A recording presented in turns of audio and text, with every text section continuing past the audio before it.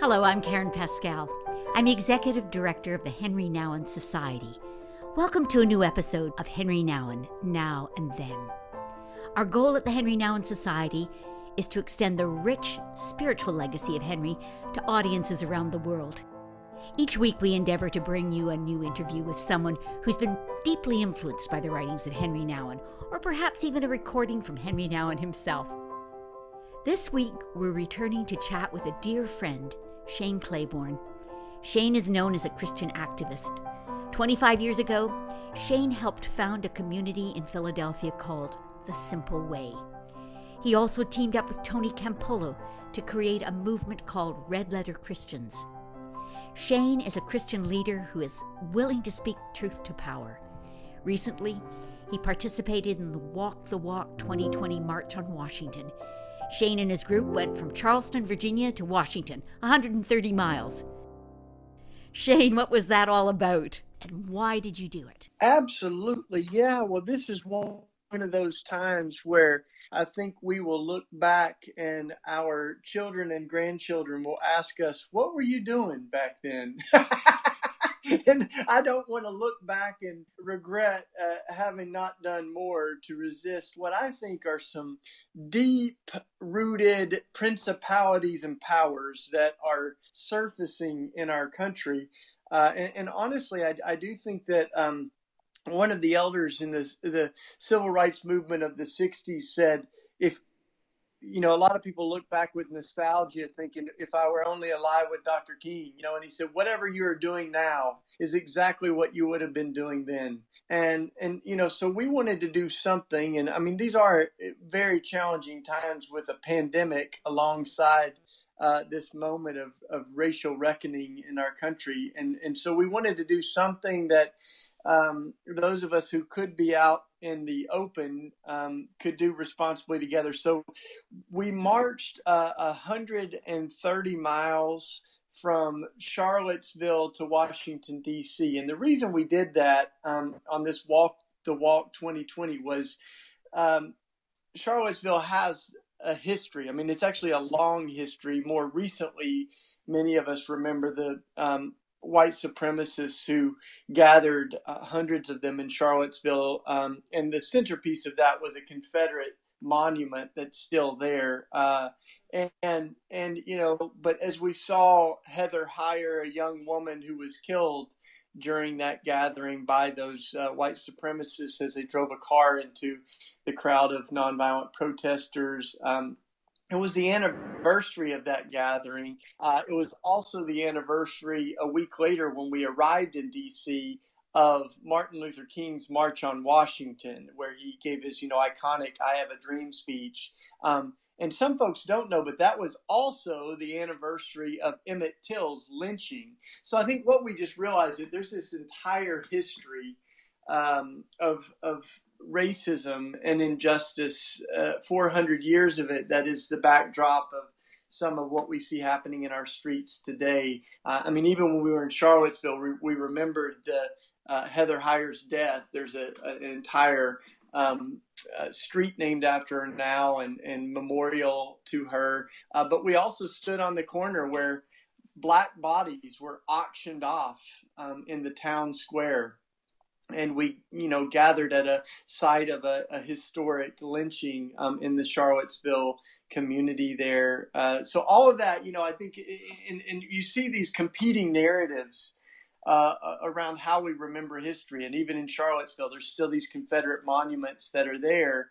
And you think of how we remember history is important. You don't go to Germany and see monuments to the Nazis. You see monuments to all of the lives who were victims of Nazi Germany. And, you don't remember 9/11 by putting up monuments to the terrorists. We remember the 3,000 lives that were lost on 9/11. So somehow with our racial history, we really get it wrong. We put up monuments to many of the Confederate generals and the folks that were on the wrong side of that history.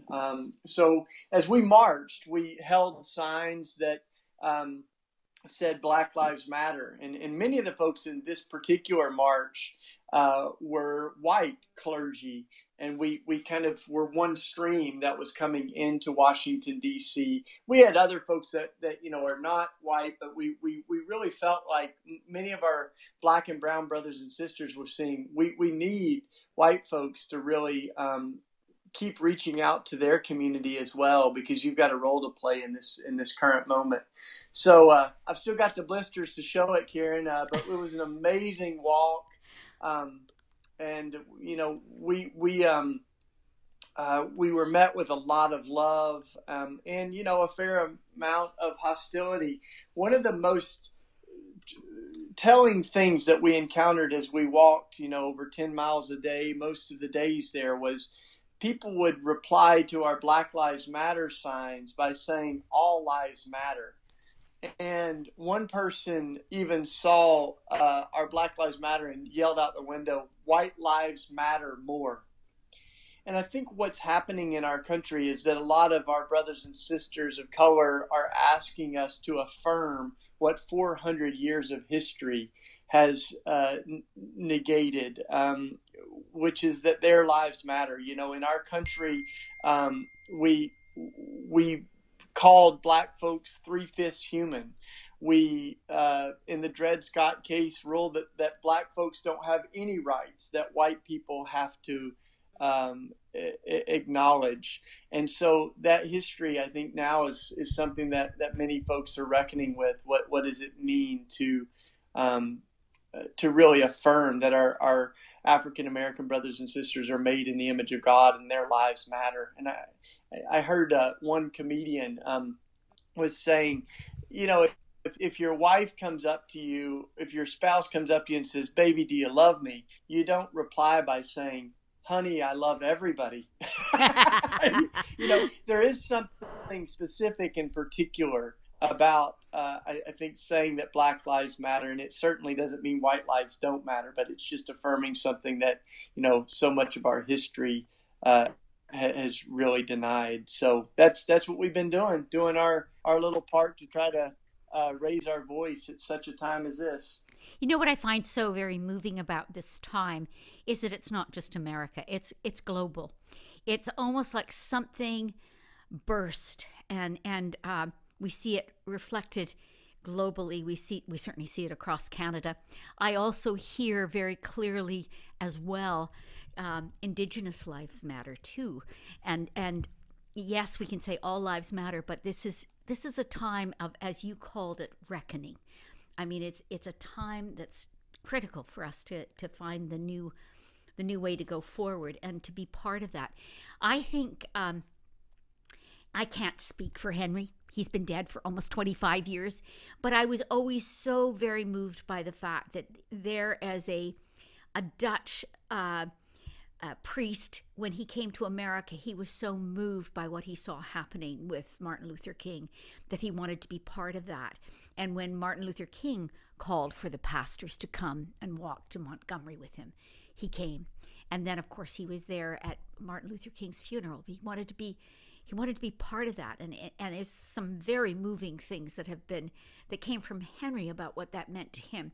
And I don't know where he would be today. I think he would be right in the midst of this. I think he'd be cheering you on, Shane. And I wanted to talk with you just, to know who participated. I'm delighted to hear that it was a lot of white pastors entering into saying, we've got to make the changes. We have. You introduced me to something, by the way. You introduced me to, I think is it Daniel Hill, the book, Wide Awake? Right. And I have really been enjoying that. That's been a blessing to me to read that book particularly, and to, in a sense, understand white privilege. It wasn't in my vocabulary in the same way that it is now, that I understand, okay, that's something that I have to understand in order to be part of bringing change. I loved a line I came across. If you're not outraged, you're not paying attention. What do you think? Yeah, absolutely. Incidentally, that was one of the last social media posts that was posted by Heather Heyer, the young woman who was killed in Charlottesville. And I think what a lot of folks are realizing is that this idea of race is certainly a social construct that, it has created a whole mythology of racial superiority, based on the color of your skin. And, I think quickly a lot of folks just want to say, well, all this happened a long time ago.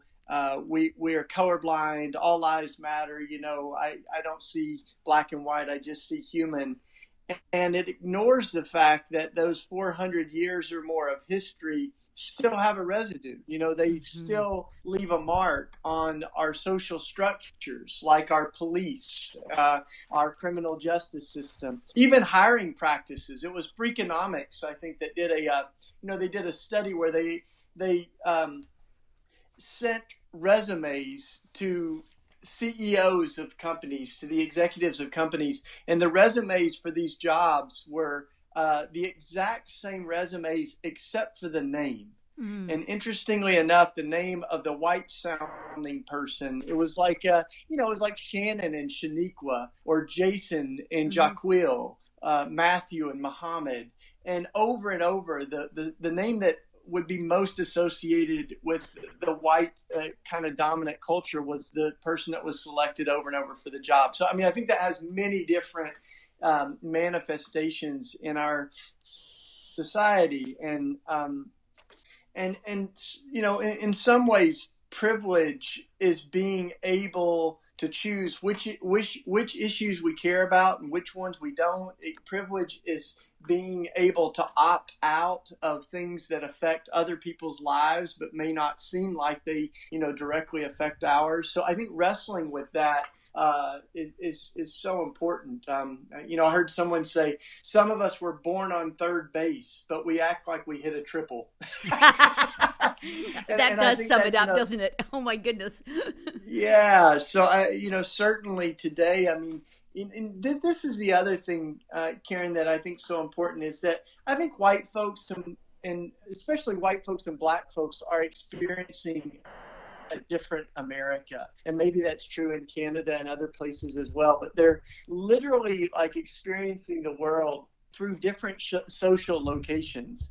And, being one that's lived in different environments, it gives me a little bit of a lens through which to, appreciate that. I grew up in the South in Tennessee. That's why I got, the charming accent, as you know. And, but when I was in middle school, if you had asked me what I wanted to be when I grew up, I would have said a police officer at one point, because so many of the stories I heard of police officers, they were heroic stories, like our firefighters and the things that they had done. And many of those were true stories. But then when I came to Philadelphia, I experienced a really different environment. Some of the scariest memories I have of the last 25 years in Philadelphia have involved the police really acting in ways that would have stunned me a couple of decades ago. Police officers telling one of my homeless friends that, I won't say it on your podcast, but even using horrific words and saying he deserved to die in the gutter. A police officer that took someone's shoe as they were arresting him for a minor charge, and it was in the snow. And they threw the shoe over a fence, laughing that when he was released from jail, he would have to walk home in the snow with one bare foot. Those are things that, I would have never thought of. But I think what's happening is racism isn't getting worse. It's getting revealed, exposed. People are catching it on their cameras. And, and you can't, you can't not respond to George Floyd having the life sucked out of him for, 8 minutes and 40 some seconds. It just causes you to react. So, and I'm so grateful for your work with Henri, because I was thinking about this as we were going to talk. I knew we would talk about Henri, and I was thinking, what would Henri Nouwen be saying right now? And you know what I thought of, Karen, is I thought Henri Nouwen would be listening right now. And so many of us, white folks in particular, white men in particular, are very used to speaking. We're quick to speak, but slow to listen. And I think part of what we need to do right now is listen to the pain of our brothers and sisters, especially our Black and brown and indigenous brothers and sisters who are in the streets, by the thousands, saying, we can't breathe. And Dr. Martin Luther King said, riot is the language of the unheard. What is it that we're not listening to? When people are not heard, they shout louder. And I certainly believe in nonviolent protest. And yet I'm deeply grieved by a country that seems to often care more about property damage than the damage to Black lives. We're better at protecting Confederate statues than Black bodies. And I think that's part of what is getting really named in our country. So I think Henri Nouwen was such a good listener, but he did show up, and you named that. It's so important. Dr. King also said that one of the things that's so heartbreaking is not the hatred of our enemies, but the silence of our friends. And I think in his letter to the Birmingham jail and so many other places, he points out that, there are always going to be people who are filled with racism and hatred. But sometimes what, just really grieves your heart is the silence of that sort of majority of people that have a voice, but they might not be using it right now to speak against the kind of injustices that we see sweeping our country. Well, I certainly know that I've found it inspiring to be following this over the last, I've found it particularly inspiring. In the midst of COVID, here we have this explosion of something so important and with the potential to change our future. And I really am excited about that. And I've been inspired by the daring. I've been inspired by the consistency, the fact that people night after night after night are saying, this isn't going away. I'm going to be part of this. And yes, I appreciate you saying that we lend our voices. We who have privilege, who recognize we have privilege, not to be silent, but to be part of the vocal, part of the welcome, part of the determination that things will be different. Yeah, and I think we need to be, reading and listening to those voices that have suffered the brunt of this history. All of us can survey the books we've read over the last year and think, how many of those are by African women, African American women, Canadian women, indigenous women, how many of them are by white men, because I think some of those voices, they shape who we are. In our social location, our worldview is often shaped by what we see out the window. Yes. And so, I got on my desk here, Killing the Black Body by Dorothy Roberts. It's a book that I'm reading with a bunch of my mostly male friends to think about the reproductive rights and what it means to be for life, and to the role that race has played in how we think about Black bodies, and whose lives matter and whose don't. And so on the march from Charlottesville, we read White Too Long, The Legacy of White Supremacy by Robert Jones. And so I think we got to kind of keep understanding that, because there's a lot of folks that would say, well, these are political issues. But I think as we see that the word politics, it comes from the same root as citizens, right? And to love our neighbor as ourselves means to care about the policies that are affecting their lives. It means that we, people said the same thing about racism, and to Dr. King, that's political, don't talk about it from the pulpit. But Dr. King and so many others, they were really clear that many of these issues are social, political, and they're spiritual. These are really, really deeply spiritual things that we're talking about. So, I'm grateful all over our country. Faith leaders have risen up, Tracy Blackman in Ferguson, and Reverend Barbara in North Carolina, and Michael Waters in Dallas, and Leslie Callahan in Philly. And Alexia Salvatierre out in California. Just all over our country, there are leaders that are, their faith compels them to do justice right now. So a lot of us are just trying to stand in solidarity as best we can right now, and not be a voice for people, but be a voice with them, alongside of them, and rather than speaking for people, to actually hold the mic so they can speak for themselves. You know, one of the things that happened in the midst of all of this is we lost one of the great treasured leaders, John Lewis. And it was interesting in listening to interviews with him. The spiritual, the political, the social came together in a really beautiful way. It was not inseparable, I felt, as I heard so much from him. I found it really inspiring. Yes.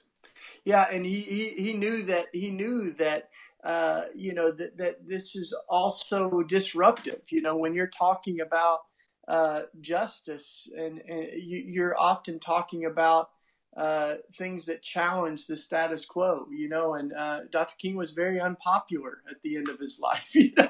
John Lewis went to jail and was beaten, Yeah. and so I think that.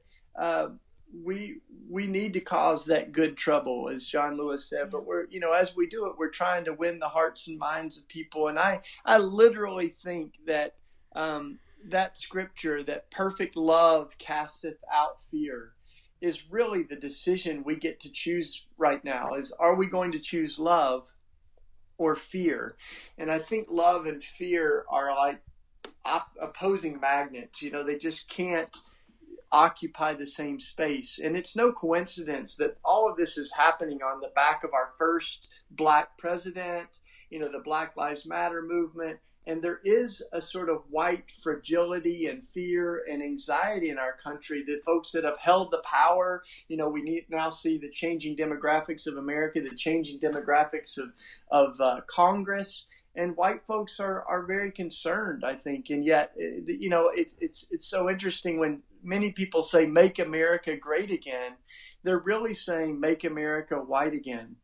And as we think about immigration and how we can welcome people that are fleeing persecution and horrendous things in our country, all of these things they're deeply spiritual. I mean, it couldn't be more clear than when Jesus says, when you welcome the stranger, you welcome me.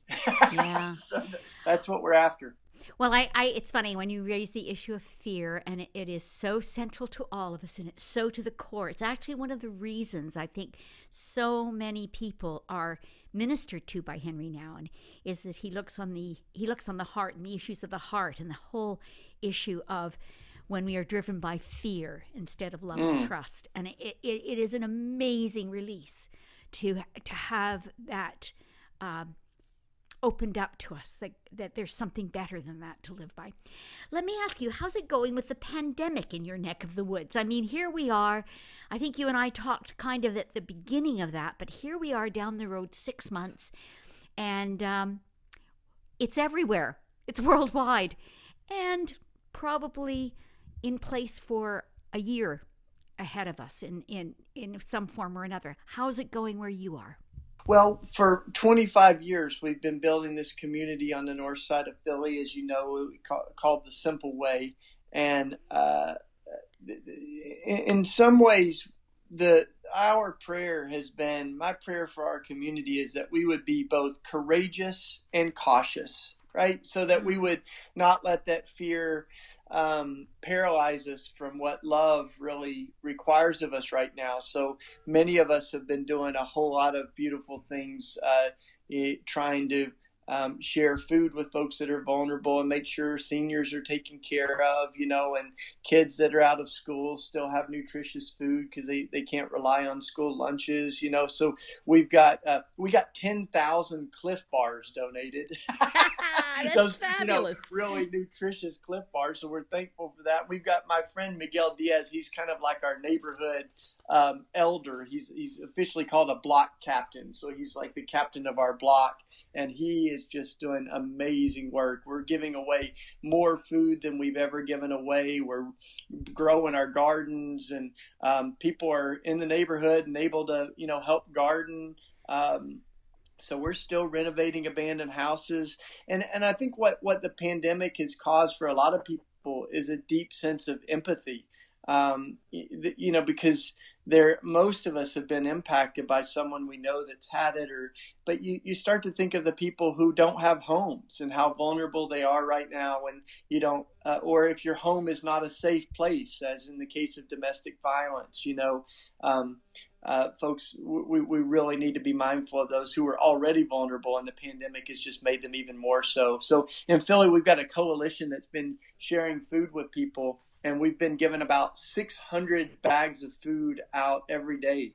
And it's beautiful because there's like people who wouldn't all agree on politics or on theology, but we can agree that we got to make sure that the folks on the street and, families in our neighborhood are able to get food. So that's been a beautiful thing that's brought a lot of different groups together. So a reporter asked me, when are we going to get back to normal? And I said, I hope never, because normal really wasn't working. Normal got us George Floyd and Breonna Taylor. Normal got us 700 people in the U.S. dying every day from poverty, like 100 people dying every day from gun violence. So I hope that the pandemic is kind of this liminal space that actually invites us to rethink normal, and to reconsider what we're going back to. I'm really hopeful that we come away with a deeper longing for community and connectivity and a deeper sensitivity to other people's pain. I love what you're saying, and I would agree with you 100%. And it's actually one of the reasons I love talking with you, Shane, because I think you're giving a clarion call to us all, an encouraging call. Yes, let's not go back to what was. Let's go forward and in it be awakened to how can we be more compassionate? How can we be part of the solution? I can't help but ask you, what's next for you?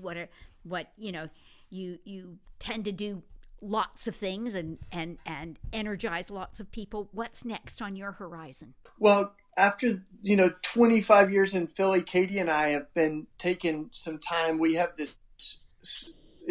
It's called a schoolie. It's a school bus turned into a tiny house. So we've got this solar-powered mobile tiny house school bus we're living off of, and we've been spending some quality time with our family in Tennessee and North Carolina. And we've been traveling, doing some of these events like the march that we just did, and trying to show up over the next few months in any ways that we can. I think it's a historic, moment in our country. So I'm headed up to Philadelphia this weekend because it's literally the 25th anniversary of when homeless families took over the abandoned Catholic church in our neighborhood. And so we're going to remember that season, and we're also going to actually address the growing problem of homelessness, in our city. So we'll have pictures. Katie and I got married in that old abandoned cathedral. So I'll be up there on Sunday as we gather, and but I'm grateful, for this time. We've also been, as you know, I think, and maybe the listeners don't. Katie and I are both apprentice blacksmiths, so we've been taking guns and turning them into garden tools with a national movement now called Raw Tools, which is raw is war flipped backwards. So rawtools.org. So we've got all of our blacksmithing equipment, and we've got guns still coming in because you've seen even in the pandemic, our gun violence is surging. And so we've really invited people to donate guns, and they also make people very vulnerable to suicide. If you have easy access to a gun, that's 2/3 of our gun deaths. So we're disarming during the pandemic and melting guns into garden tools. So we're pumped. I love that. I absolutely love that. That's fantastic. We will encourage people to go to your website. We'll give links to all the things that you've talked about here. Shane, thank you for continuing to kind of call us forward, call the church forward, call us into a unity that is purely based on the love of God, the way it needs to be, a love in action that really is there for our brothers and sisters, no matter where they come from and who they are, but fully loved and valued. That's so critical. Well, thank you, Karen. Thank you for lifting up Henri Nouwen's voice, but also your voice. And I think there's so many people, as I think of the people who have helped, create the fire in my bones. Henri is certainly one of those. And yet there's so many in this cloud of witnesses that's out there. So I'm grateful for you. I'm grateful for everybody up there who's doing our best to stand on the side of love and truth and justice at such a time as this. So thanks for always being a conversation partner in this, Karen. Thank you, Shane. What a privilege to talk with you. We'll look forward to doing it again soon. And I know I'll keep my eye on you because I know you'll be out there no matter what, making a difference. And that's what I want to be a part of. And we all want to be a part of. Thank you, Shane. I appreciate you so much. Blessings. Thank you. Bless you. Bye-bye. Thank you for listening to today's podcast. I love the passion and vision Shane Claiborne has for this time of racial reckoning.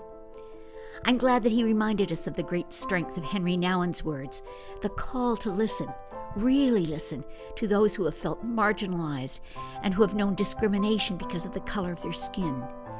This is a call for all of us.